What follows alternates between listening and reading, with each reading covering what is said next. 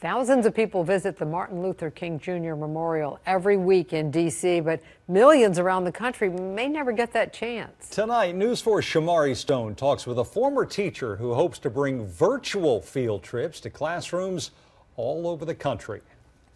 It's a very powerful and emotional experience. The Martin Luther King Memorial is a treasured attraction, but not everyone around the nation can afford to come to D.C. to explore it. For those who can't see it, it's unfortunate. Kai Frazier plans to change that. She brings the memorial to the world of virtual reality. So if I can bring it to them with virtual reality, then it's a win for everybody. Take a look at this 360-degree video. So this is our 360 camera. So when we use this, it's filming 360 all the way around. So we took this to the memorial. And then it's uploaded on smartphones. You're going to click on it and you're going to turn it so it's sideways like this. Placed in the headset.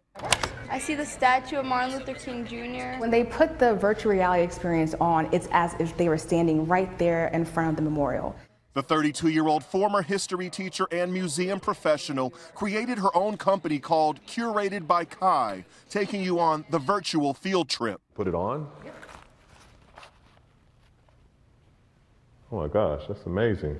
Hi everyone, my name is Kai Frazier. She shares her innovation with her former students in Manassas. It's an amazing experience. And using with the Martin Luther King Monument is pretty cool. What's your reaction when you see the students experience this for the first time?